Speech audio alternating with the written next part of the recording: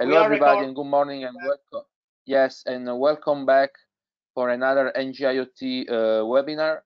As you know, we have been trying to push our activities also during the COVID-19 crisis, and many of you have been with us also in the past webinars during the last 2 months. Basically, we have gained a lot of insight through these webinars, and we are very happy to have today with us Emmanuel Darmois, which has done a terrific work in the ETSI Specialist Task Force 547, and he will present to us some of the work and the achievement that this task force has been able to reach.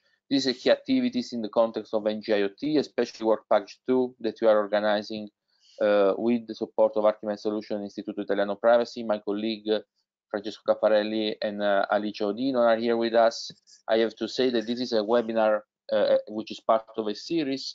We are trying to coordinate with the IoT security cluster and also with the other CSA Open DAI.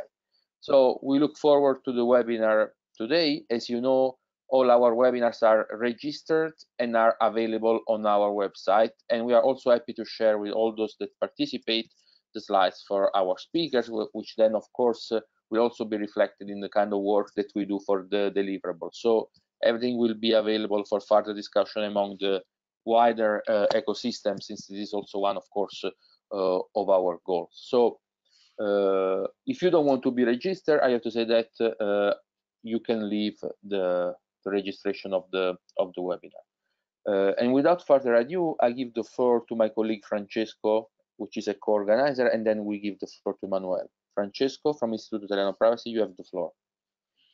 Okay, thank you very much. I would really like to thank you all for joining us. And I would really like to thank you, Audino, as a representative for the team of the Italian Institute for Privacy, for the excellent job that we are trying to carry on in organizing these webinars, which are a unique opportunity for our community of projects in the European and IoT field, in order for us to have discussion, confrontation about best practices, standards, and everything that can enhance our cooperation in the security cluster and in AJ5. So I don't want to, I would like just to give the floor to Emmanuel in order to start the presentation. Thank you very much. Thank you. Well, brief introduction of myself. I am working on a standardization for quite some time, largely in the context of ETSI, but not only. I have been working on IoT since now quite a number of years, though I have before worked on other topics related to standardization, like, I don't know, smart grid, for instance. And now I'm also involved in a new specialist task force with ETSI as STF leader, dealing with artificial intelligence and IoT systems. So I will especially today talk about the ETSI Specialist Task Force 547. I call the presentation holistic approach to IoT system for all stakeholders. That's the general approach that we try to follow in the STF. And I also call it a brief introduction because there is, as you will see, a lot of material available from the Specialist Task Force, and it would be very challenging to make a presentation in a very short time. That would be enough to present the variety of results. By the way, we had a seminar in February in Brussels organized by the European Commission, and we spent one day on this topic. So sorry in advance for those who've been attending that presentation. You will know nothing new. For the other ones, I hope I will be able to introduce you to the work and hopefully answer some of the questions that you will have at the end. When I say some of the questions, it may be indeed only some of them, because in some case I'm not a specialist of all the topics that have been addressed by the specialist task force, and I may have to defer the answer to one of my colleagues or to the documents that are attached to the work of this specialist task force and that are not only presented in this webinar, but also available with the hyperlinks that are in the presentation. So let's go and start the presentation. Well, I usually start the presentation by the horrible figure that's on top of the screen, which today I decided to reduce to the maximum. But basically, the idea is that IoT is horrible. IoT is horrible because it's a complex domain. And when you look at the picture there, it's IoT seen by ETSI and lots of components, lots of possible application domains. And then you multiply that complexity by the one of the IoT standard landscape, and you may recognize the IoT landscape behind in the picture.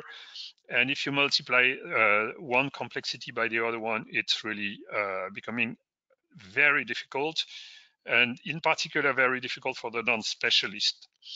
So the idea of the STF was to try to address this complexity.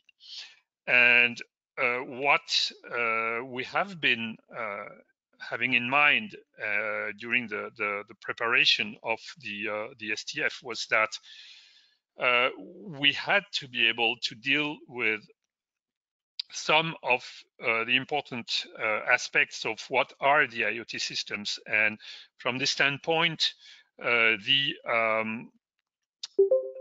angles of attack we wanted to characterize in this STF and to make it maybe a little bit different from the traditional standard work, where that we would like to talk about stakeholders and stakeholders to some extent, because we didn't want to restrict the work only to the delight of the usual members of the standardization community, and try to make sure that whatever we do would be available to some extent to non-specialists that could try to understand what we are addressing in terms of technical strategy, and how are going to be dealt with some elements that we deem important. Further, we've been specializing to some extent the STF to only a sub class of problems of IoT in general, though it's already quite a lot. We're talking about interoperability, we're talking about privacy and security mostly as the three main topics, but that's already covering a very broad range of issues. Certainly we could have been talking about data more specifically, but that was not part of the remit of the STF. So in other terms, we've been trying to be open to the stakeholders that might want to have a look at that without being specialist. And we've been trying to guide our work through consideration of those stakeholders and the roles that they may play in an IoT system from well, across the overall life cycle of the IoT system, from the definition up to the commissioning. And we have been also working on aspects that we believed important, like taking into account the reference architecture, or even more importantly, and I think it's also one main flavor of the STF results, we have been working on the provision of guidelines and teaching material. So in a sense, we will describe technical reports, but those technical reports have been really focused on the definition of guidelines that can be used by the stakeholders and every stakeholder in support of decision and in support of usage of IoT in the systems they want to set up. And we've been developing also teaching material in support of those who want to have access to a minimum level of understanding of the topics that we have addressed. And this teaching material has been dealing with two of the, I would say, most complicated topics that we've been dealing with, namely privacy and security. So it's a long introduction, but I think it gives you an idea of the perspective we've been taking for the progress of the STF. Before I go further, I think those who know me know that I can speak for 6 hours without interruption. Don't hesitate to interrupt me at any time and ask questions. I think it will be even better than to wait for the end of the presentation. This being said, let's go into the depths of the analysis. So one thing that I always recall, begin standards for a long time now, almost 15 years. Standards are very important. They are not the center of the world if you start to deal with IoT solutions, because basically you have to deal with a very large number of issues. Some of them are listed there, and I'm not going to develop that, but as I already said, we were trying to understand how to put the stakeholders at the center of the stage. So, quick introduction. We have been doing this STF, that it was funded by the European Commission and supported by the ETSI machinery. An STF specialist task force is gathering a number of specialists that have been recruited through an open recruitment process by ETSI, based on, number one, the description of the expectation of the STF, and number two, how the profiles of the experts are matching the expectations of the STF. So 10 STF experts have been selected, and we've been running the STF in 2 years, from March 2018 to February 2020. So it was a long undertaking that has led to quite some number of results, and also that has allowed us to have a shifting perspective, in the sense that between the time we started the STF and at the time we ended up with the final results, some change of perspective or evolution of perspective of IoT have been starting to also inform the way we've been working. I would cite two examples. The role of data has been really becoming very central to the definition of IoT systems, and we've been addressing that also through different angles, like data protection in the privacy aspects, or in the semantic interoperability. And another aspect, I would say, AI has been emerging in the meantime, but that one has not become part of our work. So I'm not going to detail the rest of the slides, because I think I've been already quite talking about that. What we have done in the end is two set of things. One is 7 technical reports that have been published last year. 2 about privacy, 2 about security, 2 about semantic interoperability, and 1 about standardized IoT platform. On privacy, we have I would say the main report that's supporting the guidelines and best practices, and the teaching material report. And in security, same structure. Those 2 teaching material reports, they are part of the same report. So part 1, part 2, but they are available separately. On semantic interoperability, we've been dealing with two topics. One is dealing with how can we make semantic interoperability more applicable in the industry? How is it possible to provide guidelines that would support that? And the other part of the work was to explain, and that's also done in the context of ETSI, where plug tests are something very important. How can we provide also guidelines for preparation of plug tests that would support semantic interoperability across a variety of platforms and testing situations. So, and the only report that was standalone with no other attached report is the one on the standardized IOC platforms. You can see on the right the name of the well, the numbering of those technical reports. If you click on the link, you can open the related TR. In the end, we have been adding. That was not planned at the beginning of the STF, but after this serious discussion with the European Commission, Frank, Rolf, etc., we've been considering that it would be useful to have a document that is a bit different from the technical report. That would be more grand public, as we say in French, more directed to well, the stakeholders that I was already referring a number of times.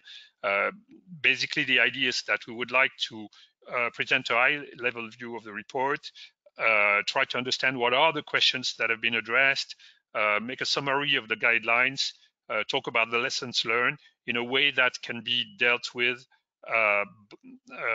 relatively simply by those who read the report. You don't need to be an hyper specialist of something to deal with that. And the report is not just a summary of what you can find in the other ones, but it's also based on the analysis of a number of use cases in four different domains that serve as an illustration of the guidelines that are provided across the report. So that's the general structure. Now we can go a little bit more in details. I don't believe I can go that much in detail. I have probably a dozen slides, but I'll try to be as illustrative as possible. So talking first about the privacy aspects, we have addressed privacy with two angles. First of all, we have considered that one of the issues of IoT is that it's hyper-connectivity and distributed control. And when you consider that an IoT system is by nature this kind of system, then it's really important to understand how privacy can be dealt with in this context and how it's possible to make the appropriate safeguard and to address the challenges. So what we have tried to do in this report is to have a user-centric approach, a human-centric approach, and you can recognize the picture that's dear to the heart of Arthur Legal, and that was actually at the core of our work. By the way, the expert who took in charge the privacy as a leader was from Arthur Legal, and that was one aspect. And we had the other aspect, which was to consider that privacy concern should not be considered as well, something that has to be dealt with when everything has been done. Okay, let's add a little bit of privacy painting on top of the IoT system. But no, if we want to be really addressing the challenges, in particular the challenges of regulation, we have to really put privacy at the heart of IoT. So the work done, in summary, I'm not going to describe that, You can see that on the slides afterwards, but basically this is describing what is in each of the report. And I make a special picture on the right that you will find in other slides. We have in the special report developed a list of frequently asked questions, and I give here one example of those questions related to privacy. So there are many more. I'm not going to describe them in details in these slides, but if you want to have an idea of the questions that we've been addressing, the kind of answer we've been providing, which are the high-level answers that I was mentioning before, you can find that in this document together with further reference to other documents that can be, in this particular case, just one of the reports of the STF, but in other cases, we provide reference to other material. So the interesting thing in all the work that we've been doing is that we came up with some takeaways that are summarized in the report. And here again, there are lots of things that we could be discussing. But I would say that if we look at privacy, we have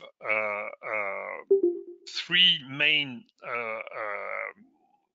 sets of takeaways.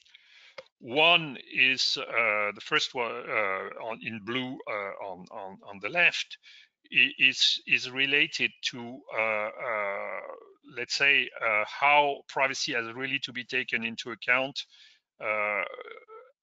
as mainstream activity in the development of IoT systems, which means you have to have the appropriate technical and organizational measures in support of that. Another aspect which is very important in the report is the impact of GDPR. It was particularly important because GDPR has been really very much a challenge, an issue in IoT systems during the course of the STF. And we here again we make a number of recommendations that are related to the fact that, well, number one, GDPR requirements are mandatory, and it is necessary to have an approach that is not just well, mere box ticking exercise is written here. I would say putting a lot of GDPR painting on top, but basically the idea is no, the GDPR really requires an effective protection of personal information, and a real one. And the final findings that we had from the analysis was that GDPR is clearly highlighting the role of standards, but we have not been identifying during the course of the work that it would require the creation of new standards per se. So there is no additional need at this point in time for that, because, well, basically the bulk of the problem is really to understand how to apply what we already have, and that's the real challenge. Hence the more detailed guidelines that you can find related to that. I also mentioned the example of the analysis of 1M2M architecture. Why 1M2M? Actually, because the STF was done in ETSI in the context of the technical committee Smart M2M, which is one of the organizations that are developing the 1M2M architecture, and we've been trying to also use the STF as an opportunity to clarify, complement, and the 1M2M architecture, even in terms of simply of guidelines. So Emmanuel, that was privacy. Yes. That one. Yeah. So of course, this is an important statement. The fact that the current set of standards are sufficient. Okay, so I would agree and not agree. So I would agree in the fact that if you look at the list of standards, probably, and you make the mapping, you think that it's sufficient. And in the sentence you are trying to mention here, I think goes into that direction. But the problem today is that those standards are not aligned. So if I'm buying them and I put them together, I'm still scratching my head how I'm going to do it. So we have an action which is still at strategy level, how to agree to align the things. And you are part of actually some initiative with me on those things. So we need to go that direction. And the second thing I want to mention, but again, maybe it's also there when you say it's actually what about ecosystems and how the organizations will agree together how to work it together. Okay, and this is again, I have to say, if you look at the details, probably there are standards on those things, but again, people are maybe not aware that those standards are existing and do not know how to use it. Yes, well, I agree with you, which is not contradicting what I said about the creation of new standard. I mean, the real challenge we have, and I think it was one of the reasons why we had this FTF and one of the findings, and is the existing set of standards and regulation is enough, but just coping with it is complicated and requires collaboration, and if possible also maybe simplification. It requires definition of more explicit methodologies. So in a sense, this is not new standards, but this is not the end of the work that has to be done around that, because clearly if we want to make things applicable, this is something that needs to be done within the standardization community, make it more simple and applicable. And it's not just related to privacy, by the way. We'll have exactly the same of kind of issues related to semantic interoperability. Okay, so Emmanuel, maybe yes? I yes? think you can move forward, Emmanuel. Okay, I was about to suggest that. So second batch of thing is security. So we had to deal with this notion that security is an important aspect of the IoT system, but we also had to deal with the fact that it's very difficult to address security and privacy in an unrelated manner. They are related. And if you also consider that safety is something that has to be considered for many IoT systems, this notion of trust is something that is very important. And we have been looking at that in particular in the security technical reports, looking at what trust in IoT is involving. And the interesting point that I always make is that we started the work with different views within the team about IoT security, and in particular the expert in charge of developing the report, Scott Katzo, has probably started a little more than the rest of the team with the assumption that ICT security consideration would apply 99% to IoT. Whereas in the end, we had a more balanced view of things, and trust in IoT has some specificities with respect to ICT security in general, and that is in part related to the complexity of the IoT networks, and it's also related to the fact that in the IoT networks you have a number of elements of devices that are both hardware and software, and those two aspects also shape the way security can be handled. The final line is also outlining something which is inherent to the difficulty of security in IoT today, which is that security is more or less at the level of the least trusted element in the IoT system. And one of the issues that we have today is to make sure that the least trusted element is not catastrophically untrustable.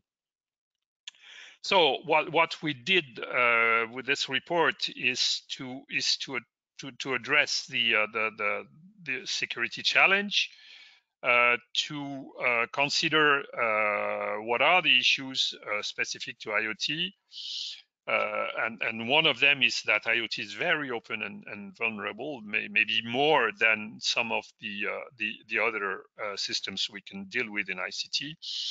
And also because IoT is not the only model that has to be considered if you talk about security. You also have to understand how a number of the other components related to the cloud, for instance, related to the distribution of services between the cloud and the edge, etc., have an impact on the security of the IoT system at large. So we had an approach which was basically to look at the devices, how we can deal with those which are highly risk adverse versus those that are less, and try to understand how the security principles that have been defined in ICT would apply to IoT, so general security guidance and best practice, and let's say security guidance related to cryptography in particular. We add these reports that have been dealing with those topics, and in the end we have exactly the same structure than for privacy. The main TR that's dealing with with IoT, with how it's going to be addressed from the different angles I've been clarifying in the previous slides. The other thing is that the teaching material is showing a lot of material, very useful material, hundreds of slides to some extent, that will allow addressing many of the angles of security in a manner that could be helpful for really non-specialists. And some of the questions related to the frequently asked questions about security can be also found in the special reports. I've put them here, 2 of them, but there are many more in the special report. So, third topic is about semantic interoperability, and semantic interoperability is one of the 2 aspects of interoperability that we've been dealing with in the STF, and basically the challenge we had is that semantic interoperability is a very promising technology. It's clearly something that the IoT community would not challenge. But what is very difficult to come up with is to make sure that it's not just a lab thing, something which would be developed again and again in the academic field, but never used in the industry. So what we have been trying to do in this report is to understand how we can apply a certain number of guidelines to ensure that semantic interoperability may become more mainstream in industry. And I would say that the approach that I mentioned after the question of Antonio on privacy is probably going to be the same. One of the challenges of the IoT community related to semantic interoperability is clarification, simplification, alignment of standards. And this is something that will have to be done. So in this STF, we're providing guidelines for in support of the program of work that's ahead of us.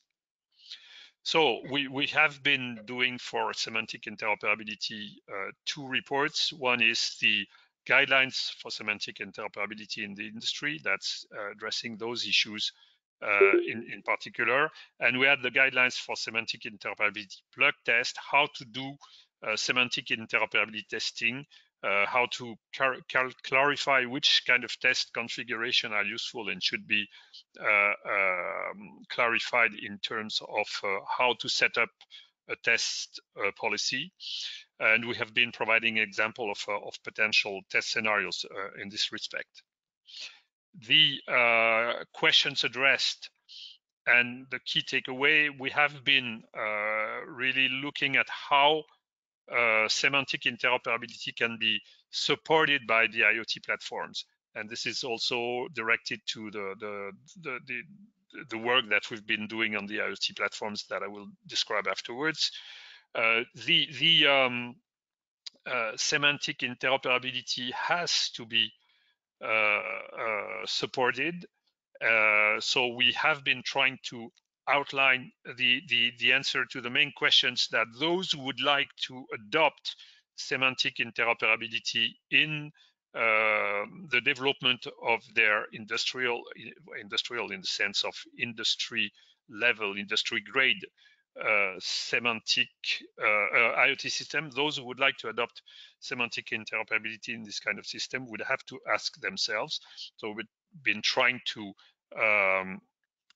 answer those questions, identify the inhibitors, focus on the ontology problem, because this is where a large part of the issues are concentrated today. There is no generally accepted upper ontology. It's very fragmented in many knowledge niches, and this work of alignment and simplification is going to be one of the critical factors of success for semantic interoperability. And I suppose that in NG-IoT, this is going to be one important aspect of the work and the coordination work in particular that will have to be dealt with. So the last part of the work is about standardized platforms.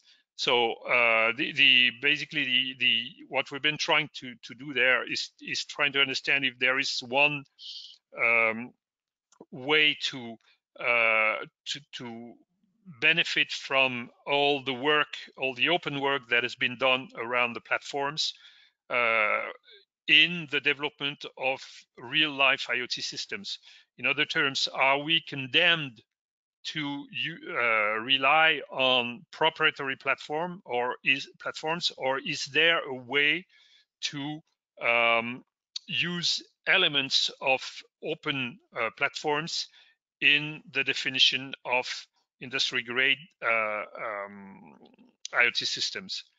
And so we have done this analysis of the standardized platforms with the idea of understanding what are the challenges, and also what are the available platforms that would support this approach. In other terms, we also had to understand what is a standardized platform. So what we have been doing in this particular report is making an analysis of the landscape, complementing those which have been done already in the community, for instance, by the IoT EPI, providing a classification of the different kind of platforms, standardized, open source, proprietary, whatever, trying to understand how those platforms can be addressed by a number of criteria for choice. And we've been taking the example of industrial IoT to address this choice of platform on a specific example, industrial IoT being an example of a domain in which the requirements on platforms are very strong, and the role of proprietary platform are is a priori more important than anywhere else. So how could we benefit from standardized platform in this context? And that was a specific use case. And we have been doing the same with this with the other report, ask a number of questions, provide answers. And in the terms of the main takeaways we had from this work, it still is complicated to use standardized platform because there are not many of them. The landscape is still very fragmented. You still find hundreds of platforms, even if hundreds of platforms have already died. There's still a lot of them, but it's easily understood that proprietary platforms are not a panacea. As soon as you want to have interoperability between platforms, I take the extreme example of smart cities as the domain in which the requirement for interoperability between platforms may be the most stringent set of requirements. But you cannot really rely on proprietary platforms, even if those proprietary platforms can develop ecosystems in which the adaptation of the platform to other ecosystem may be part of the work. The adoption of an open platform may be a more simple solution for the resolution of the interoperability platform challenge. So these are mostly the lessons learned, and we come up with an analysis of the standardized platform, provide some of them, and we will also make a recommendation about 1M2M, which was one of the key platforms addressed. As I said, we had a special focus on 1M2M in this STF. Okay, and this is my last slide. We have finished the work. We have done as much as we could of dissemination. We will continue to do that. And today, I hope that I will have contributed to that. We had a lot of contribution. We had we expect provided results that we hope will be carried over in the IoT community. By now, we will certainly continue to work in some of the organizations that are listed here to make this happen. Voilà. And you can find a little more information and access to the deliverable on the portal page that's documented on this hyperlink. And this is the end of my presentation. Many thanks, Emmanuel, from myself and from the organizers, and I think from everybody. I would have many questions, but before I ask you something, I want to leave the floor open for any Q&A from the floor, since I see that there are people that definitely maybe want to intervene. So I leave the floor open. Just feel free to intervene on the presentation. Antonio, I have two questions. Yes, Antonio. Yes. Okay. The first is on standardized platform. Obviously, it's a complex world, and my question is that probably we are not, in such a document, we are not recommending one specific solution, but we could, or probably you are doing that, describes attempts that seems to work and go into the right direction, because at the end of the day, the market will decide. You have OASC that is going to this minimum interoperability mechanisms. Maybe it's integrated. Of course, 1M2M is the answer. So that's the first question. So how you will position your work there. My second question is maybe more for you or for the Commission for ETSI is that you see STF is doing a really interesting wealth of work, really. I'm quite impressed, but actually we missed one thing, which is when the documents are available, shouldn't we have like a inquiry, a period of comments from actually the bigger ecosystem, so European projects, the people, like what we have in NIST, so that actually, and then this could fed into an updated versions of the document. Okay, so, well, I think thanks for the two questions, are really important. The first one, what we've done in the report on platforms is try, as I said, to understand if there are elements of platforms or even complete platforms that can be that can be used. So we are not recommending anything. We are just setting criteria for platform selection, and we show that there are some platforms which can be rather complete, or which can be only part of that, that could be available without being proprietary platform. And we give for the example of 1M2M, obviously, but we give also the examples of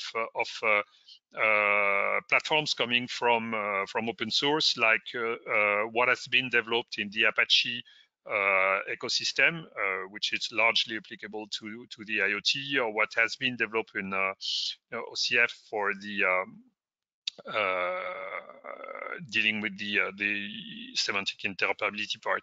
So no, we don't make a list of platforms. That was not the intention.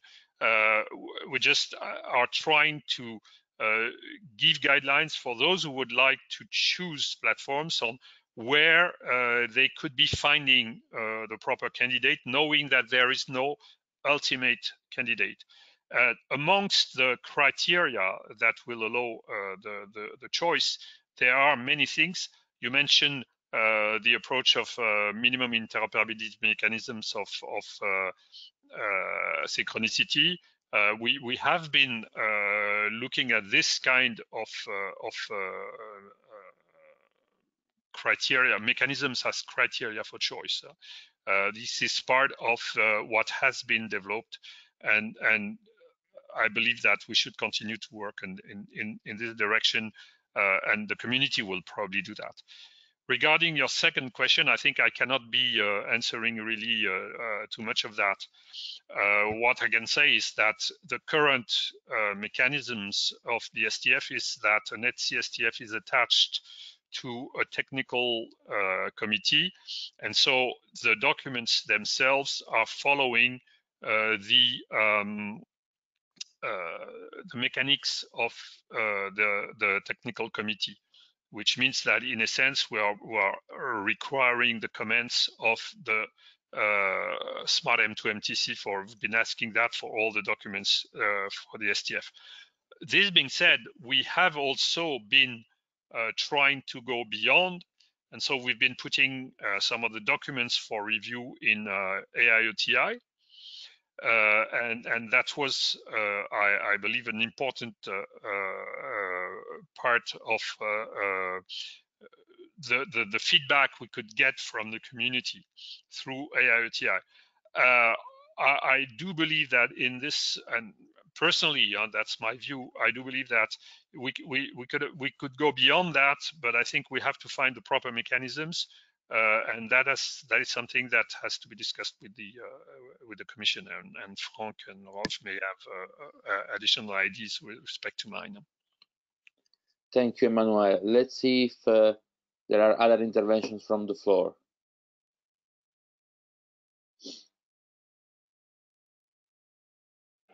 Hi, Pascal. Hi, Emmanuel. This is Rolf speaking. Actually, thanks for the presentation. I think I consider it a very comprehensive and broad analysis and knowledge gathering, what you did over there. It's a very valuable work. My point at the moment is, how to convert that knowledge into sort of some guidance, because, if you see how much trouble governments have in order to develop, in quotes, a simple app, how much sort of challenges smart cities facing, or cities facing now, putting more sensors in place and wanting to gather more data. So how to avoid basic, simple mistakes, how to do it right, how to analyze sort of trials which were put in place on a hard rock vendor which did not work, and how to recommend where you use open standards, where to use open source in order to get a broader acceptance of technologies. What sort of ways would you see in order to engage now with the communities, the different communities? Because actually, in the after crisis, there is a big need for that. Yes, I think it's a complicated question, Rolf. I never asked simple questions. No. Well, the question you ask is how can we continue to do the work, and how can the IoT community organize to really address this kind of high-level analysis of the issues. And I think there are many activities that are done. I could answer on behalf of the STF. I could answer, for instance, also on behalf of Create IoT, where we've been developing a number of things. I also think it's, in my view, the role of the CSAs to continue in this direction. Maybe I can add to this comment, Emmanuel.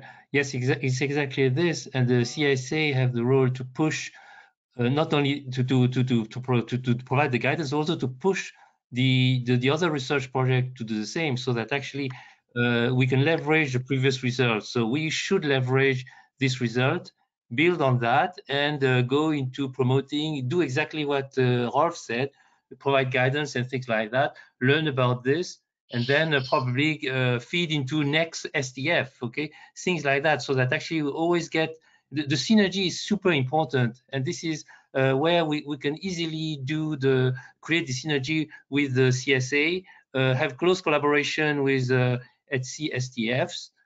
We have it de facto because the people are the same, but we can enhance it. And I have to say, in Create IoT, I was not aware. Sorry, Emmanuel, I wasn't even aware what was an STF. Okay, I just learned like the last 2 years about this. Okay, so it's something very important, and we should make more, let's say, dissemination about the fact that there is an organization, ETSI, that is trying to federate all those work, and if they're federate, so let's use it. Okay. Thank you very much. Yeah, I think I can react to that also by saying that it may be making sense to continue the work in a structure that would look like an STF, but probably something more open than the one that has been presented today. But this is something on which the discussion should be done between I don't know, ETSI, the Commission, whoever is involved. Thank you very much, Emmanuel. I want to add that on the basis of the last comment on what Rolf said and Antonio said, this has been a little bit the aim of the things that we have also tried to do in the context of work patch 2 of ngiot, trying to synchronize the different pieces in which we were involved, the people that were involved in Create IoT, people that were involved in NG5, the security cluster. We have been in contact with OpenDEI and so on in order to bring the things together. And then, of course, the work that ETSI has done is key here, and we want to try to push that, disseminate that, and try to narrow it down so that it can also impact a larger percentage of people. Also because that we have been discussing this many times, that European approaches to standardization, also in global standardization development organization, is key here. And with Frank, we were at the ITU for a meeting in March, and we have also been discussing that. So that is for sure. I think that we have still a few minutes if you want to have some other quick intervention. And I want to give the floor if there are some other intervention, because the presentation deserves it. Maybe I should mention, Antonio speaking, that I am the liaison officer between AIoTI and SC41, which is working on Internet of Things. Every single concern mentioned by Emmanuel Darmois, we have the same at the international level. And of course, we should promote the result of STF 547 there. Okay. In particular, when it comes to interoperability, I'm going to submit a study for security and privacy in the IoT systems with exactly the vision which Emmanuel has stated there. So we have a very much a practice and interoperability vision of it. Okay, so it's just sorry, I take advantage to make this announcement, but this is actually being done within the Interconnect project. So it's H2020, and again, I like to make sure that this work will be related, will synchronize with the STF works. Thank you, Antonio. Any other intervention from the floor?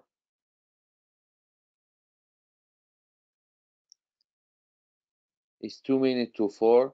If we don't have any other intervention from the floor, I leave the last word to my colleague Francesco Capparelli from Istituto Italiano Privacy and from ngiot, who is an organizer of this webinar with me. Francesco, you have the floor.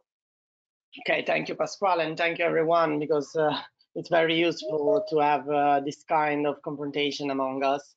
And I would really like to thank you all for joining us today. And we will have another webinar on the 15th. And I hope you will join us too in the next webinar. So thank you very much. And thank you for your attention. I would really like to thank Emmanuel Darmois for his contribution. Thank you again. My pleasure. Thank you very much, Emmanuel, and thank you very much, everybody, all of you who have intervened. Thank you. And the registration will be available on our website soon. Thank you. Thank you. Bye-bye. Bye-bye. Bye-bye. Thank you, everyone. Okay. Bye. Thank you. Goodbye.